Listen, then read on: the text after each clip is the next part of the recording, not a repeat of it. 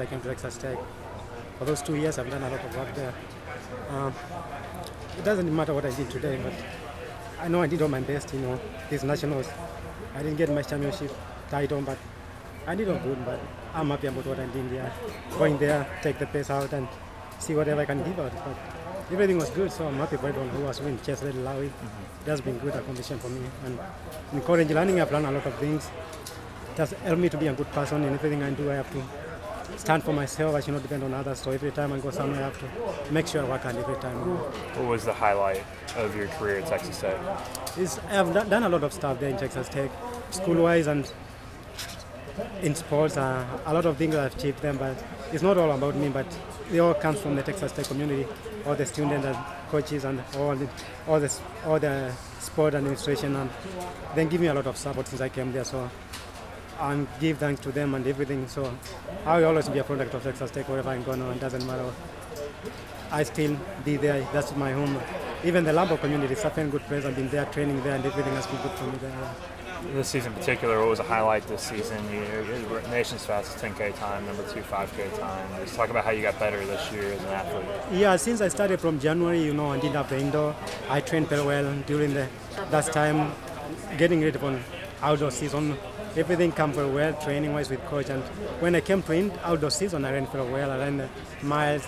I tried to run 1500, 5K. I ran 5K in Mount Sac. I ran very fast. I went to Stanford again. I ran 10K, then conference regionals. I did very well there. So compared to this meet national-wise, you can see my time is still there. I haven't lost a lot. The guys national, they come very strong. I know they are very strong guys. The guys who are finish ahead of me, they are not like that.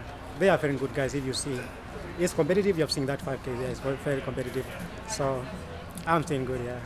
Congratulations, Candace. Thank you. What was your strategy coming into the race? Yeah, you don't know what happened. You know what's happened on Wednesday in 10K. Didn't go wherever I wanted. 10K was very hard race. So, it's very long distance. If nobody there to come to push me up. So, today in 5K, my plan was to go there and push very hard. Make sure I'm in the right presence. Whether someone is coming against me. So, I knew there was Chesses and Lawi. So, I have to keep my pace going half because I was thinking about I might miss the All American if I'm not going to do anything. So my plans worked very well. Yeah. Did you talk to Lawi at all before the race about making it fast? No, we didn't talk. I didn't talk with him. When you go somewhere like that, you must have like your own plan.